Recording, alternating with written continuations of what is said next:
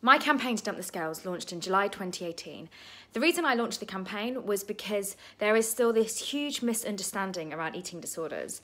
The fact that people with eating disorders, everyone thinks should be stick thin, look like skeletons, but the reality is that is not true. There are so many people who are struggling, who are not ridiculously underweight, and their BMIs aren't ridiculously underweight, which means they cannot access any services when actually mentally they're still really, really struggling. At the moment, the campaign is on 66,000 signatures. And yes, we've had some progress in other areas. We've had a lot of media coverage. I've heard so many stories from various people, which is amazing. And we've also had it debated in Parliament. But actually, the fact is we need to get that 100,000 signatures. We still need to keep pushing forward with this. People are talking about it, but the progress isn't being made fast enough.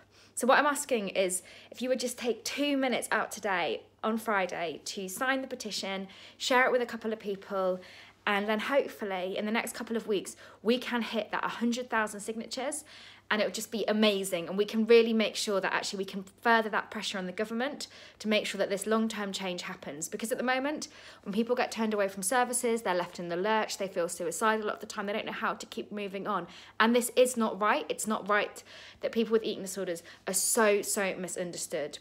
So please do sign today and get involved, share your stories and share the campaign with as many people as you can so we can hit this target.